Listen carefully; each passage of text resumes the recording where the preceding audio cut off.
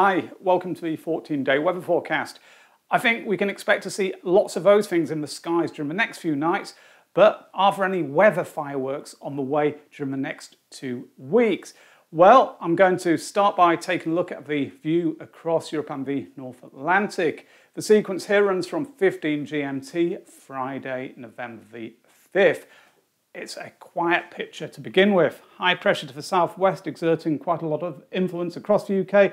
There are patchy outbreaks of rain in the west and the northwest, but much of the country is dry, quite chilly too. Through Saturday, though, things change. A weather front pushes southeastwards across the country. That brings outbreaks of rain, but they become lighter and patchier as they move down into central and southern counties. The thing to note here, though, is the strength of the winds in the north. You can see the isobars here are very, very tightly packed. There could be some damaging gusts around through Saturday and into Sunday. I'll look at that in a little bit more detail in a moment. Into the early part of next week, and the general picture doesn't change a great deal. Atlantic weather fronts brush the northwest, bringing outbreaks of rain, which could be heavy at times, but the high pressure centred to the south should continue to bring a lot of dry weather to central and southern parts of Britain. At times, those Atlantic weather fronts may well push southeastwards, but they will be decaying, so the rain associated with them becomes more fragmented and lighter. Through to the end of the sequence, the same general pattern continues. One thing that has been changing, though, is we started to pull up milder air from the southwest. So after that rather chilly start, there is the potential for temperatures to climb quite significantly. I'll just show a few jet stream charts associated with that sequence. So beginning Saturday, November the 6th, there's a vigorous jet stream moving across the North Atlantic here, making a beeline for the northern half of the UK. That's where the wettest conditions are going to be. Jumping forwards to Monday the 8th, at this point the jet stream is heading northwards and then over the top of the UK and down into Scandinavia there. Moving forwards to Wednesday the 10th, it's not a particularly strong and organised jet stream here across the North Atlantic. Often at this time of the year, it's a much more vigorous flow, so potentially that could have some impacts in the longer term as well as the short term. Moving forwards to Friday the 12th, the last one of these jet stream charts which I'll show. Again, it's a similar story. The jet stream's looping up here to the north of Scotland and across into Scandinavia. But as I say, it's not particularly well formed for this time of year. It's often flatter and faster across the North Atlantic. Were the jet stream profile to remain disorganised and quite messy, rather like this as we head through the rest of the month and into the winter, it would potentially increase the chances of colder spells of weather in the UK. All depends on where the pressure blocks would fall and set up, of course, but with a weak and disorganised jet stream, the chance, at least, of colder weather would be increased. However, it's not looking particularly cold in the short term. The opposite, if anything. Forecast minimums here for Sunday the 7th. Still a little bit chilly in the north there across Scotland, down into low single figures. In the south, though, 8 to 9 Celsius, significantly milder than it has been recently. Looking at the daytime temperatures for Sunday, still not particularly warm, low double figures in the south, high single figures there in the north. But then if we move forwards to Wednesday the 10th, showing minimums here, now into double figures in the south, 10, 11 Celsius overnight, that's 12 or 14 there in the southwest, if this is correct, becoming very mild at nights. Even the daytime temperatures are likely to be rising too. This is a postage stamp chart from the UK Met Office MOGREPS model. It shows, each stamp shows the output forecast from one of the runs in the Ensemble. Maximum temperatures here are being displayed on November the 9th. And if you look closely, you'll see that a lot of these are going for 13s, 14s, 15s Celsius in southern and central parts of Britain. So significantly milder than it has been recently as air is pulled up from the southwest. I mentioned the strength of the winds on Saturday and Sunday. There's charts from again, it's the UK Met Office high resolution UKV model. It's valid for 18 GMT, Saturday v6. Look at the wind strengths there across Scotland, 40s, 50s, 60s, 70s, 80s up there off to the northwest. It's actually quite windy even in southern and central parts of Britain too. Then just jumping forwards to 08 GMT on Sunday the 7th. Still very, very windy across Scotland. I think we've got maximum gusts of about 74 miles per hour on this particular chart. That's in overland as well. In coastal counties, we could, as I say, be seeing even higher gusts at times during this period.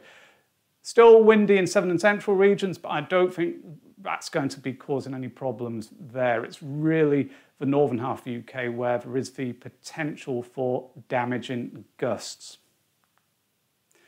Rainfall, I'll bring up the 5 and 10 day accumulated rain charts from the GFS model.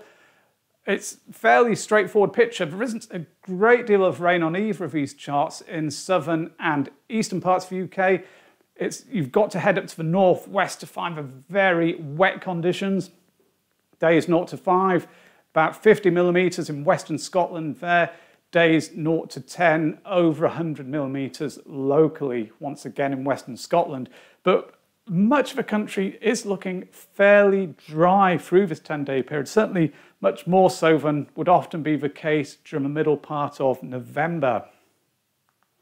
So, what are the other deterministic models shown at 1 week ahead? Are they consistent with the sequence which I ran based on the GFS model? Here is the chart from the GFS, Friday the 12th of November, just to recap. We've got high pressure here to the south, southeast of the UK, an Atlantic flow brushing across the west and the northwest. But really, it looks like high pressure would be having quite a lot of influence, as I discussed.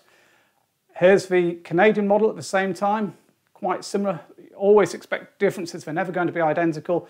Once more though, high pressure to the centre, to the south of the UK, having more influence in southern and central Britain. Next, the German ICON model, similar once again, high pressure there, extending northwards across the UK, if anything perhaps having a little bit more influence. The European ECM model, there are differences here. The high pressure is built even further northwards. It's really keeping the whole of the UK dry at this point. Were this scenario to materialise, it would lead to an increasing risk of nighttime frost and fog. Temperatures during the days could also be suppressed, so potentially colder according to the ECM. Finally, the UK Met Office model at the same point, big differences here. A nasty looking area of low pressure tracking across Scotland, very strong winds wrapped around it, heavy and showery outbreaks of rain there too. High pressure not really having any influence at this point, even in the south. Taking all of those deterministic model runs together, a little bit of uncertainty this week. Last time there was more consistency. Here we have one such as the ECM building high pressure northwards across the UK. At the same time, the UK Met Office run is showing a nasty area of low pressure, bringing unsettled conditions. I think on balance here, what I would conclude is that high pressure probably will be having quite a lot of influence in southern and central Britain.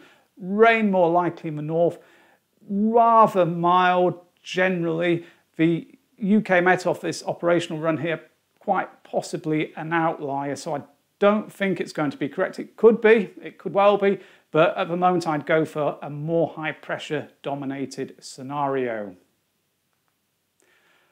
Well, that was week 1. How is week 2 looking? I'll now focus on the Ensemble data as usual to try and identify the trends and the probabilities. Beginning with the 16-day GEFS plot for London, southeastern England. Across the top, upper air temperatures with the thick black line here showing the 30-year average. The picture is quite a straightforward one. The ensemble mean, the purple there, stays above that thick black line throughout the second week. There are colder runs in the mix. 1 or 2 of them are bringing in significantly cold upper level air. Nonetheless, the majority are looking rather mild or mild. That's at the 850 HPA level, so about 1,500 meters over our heads. In terms of rainfall, well, a few spikes appear through the second week there. The thick green run is the GFS operational. It actually looks quite wet at that point, but most of the runs are keeping conditions rather dry or very dry throughout that period, suggesting that high pressure continues to have a lot of influence in this part of the UK. Just if you are starting to think about the possibility of snow, even in the south, here's the snow row. The maximum value it reaches there towards the end is 2. It can go up to 33, so it's suggesting a 2 in 33 chance of snow falling at the very end of this period. I think that's a very low chance, but you never know. Up to Glasgow, upper air temperature profile here is different. It begins above average, just like in the south, but it dips for more colder runs here. And then through much of the second week, it's close to that thick black line, the 30-year norm. Rainfall also different. There are more spikes showing, a greater risk of rain, not particularly wet though, according to the Ensemble. So probably some rain at times, but also a reasonable amount of dry periods, even up here in the northwest of the UK.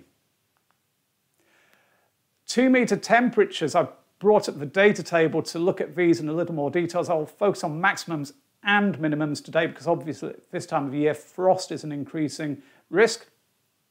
London first, and through the second week something of a cooling trend shows. The amount of the light greens in the columns, the amount of light green in the columns increases. Light greens are runs forecasting maximums of between 6 and 10 Celsius. The yellows, those are runs between 11 and 15 Celsius. They decrease there as we go through the second week. All in all though, it's going from mild back down towards the seasonal average. Probably nothing more than that. Say it's worth taking a look at minimums as well. London again, what we can see is that the columns are mostly light green, so this is also 6 to 10 Celsius for minimum values, but there is some dark green. Those are runs going for between 1 and 5. At the very end, there's a little bit of blue there, runs which are going for 0 to -8 Celsius. When I say a little bit of blue, 3% equates to 1 of the runs in the Ensemble, so it's a very small number. Now up to Glasgow, focusing on maximums once again. Here the columns are mostly light green to begin with, but the amount of light green decreases through the second week. The amount of dark green increases there, dark green being the 1 Celsius to 5 Celsius runs. So the cooling trend, which was evident at the upper air level, is also present down at the ground. Fairly good consistency being shown there. Minimums in Glasgow, well, the amount of blues there increases through the period, reaches about 29-30%, 39% at the very end, so a much greater risk of frost in the northern half of the UK based on these data tables using the GEFS data. I've been talking about the influence of high pressure. The Ensemble graph here is for York, and it's again, it shows quite a mixed picture, but I think it's predominantly a high pressure dominated one through the second week. The mean, the thick purple line there, is close to 1,020 millibars, which is above the average at this time of the year. It's just worth though taking on board the fact that a number of the runs are bringing in quite deep areas of low pressure through the second half of the second week. It shouldn't be discounted, so a much more unsettled scenario is being suggested as a possibility here. The most probable outcome is that high pressure will continue to have a good deal of influence, at least from York southwards, I would suggest, with perhaps less influence as you head north. All in all, though, it looks like a more settled picture than would often be the case in the middle part of November. Looking at the Ensemble mean pressure on Monday the 15th of November from the GEFS, so remember this is just averaging out all the runs in the model. What you can see is that high pressure really looks to be having a lot of influence, potentially exerting that all the way northwards across the UK, with the Atlantic there just into Northern Ireland and parts of Scotland. That is where the risk of rain would be the greatest. Is that consistent with the European model, the ECM? Yes, it is. This also has high pressure here, bringing a lot of potentially dry weather across the UK. It's just worth, I think, saying that if the high pressure does build quite far northwards and we get very calm conditions across at least southern and central Britain, clear skies too, it would lead to an increase in risk of nighttime frosts, which wasn't really being suggested by those GEFS 2-metre minimum temperature data tables, especially not in the south where very few were dipping down below 0 Celsius. But as I say, were we to end up with very calm conditions, clear skies at this time of year, temperatures would fall sharply by night. Fog could also become a problem. So to summarise the next 2 weeks, it's quite a chilly start to begin with, but it will be turning milder as we go through the first week. Very windy conditions are likely in the north between the 6th and the 7th. Gusts could be exceeding 60 miles per hour in places, leading to some damage. It's generally quite a changeable picture, but the rain will mostly be affecting the northwest of the UK. Other parts will often be dry. Week 2, again, high pressure probably continues to dominate things across southern and central regions at least. After a mild start, temperatures could well be dipping later on.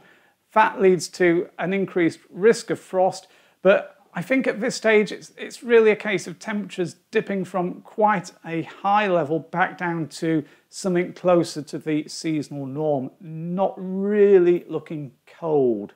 Once again, the chance of rain is greatest in the north of the UK, but at times there will probably be weakening weather fronts pushing southeastwards, which bring the chance of at least a little bit of rain to southern and central Britain. So I think that's more or less it. In terms of will there be any weather fireworks, I guess you would say probably Saturday the 6th, Sunday the 7th, with those very strong winds affecting parts of the north.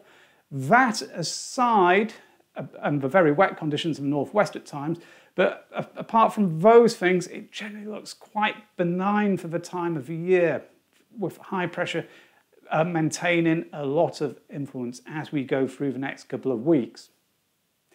So thank you very much for watching this video. If you found it useful, then as usual, please hit the like and subscribe buttons below. Thanks now. Bye.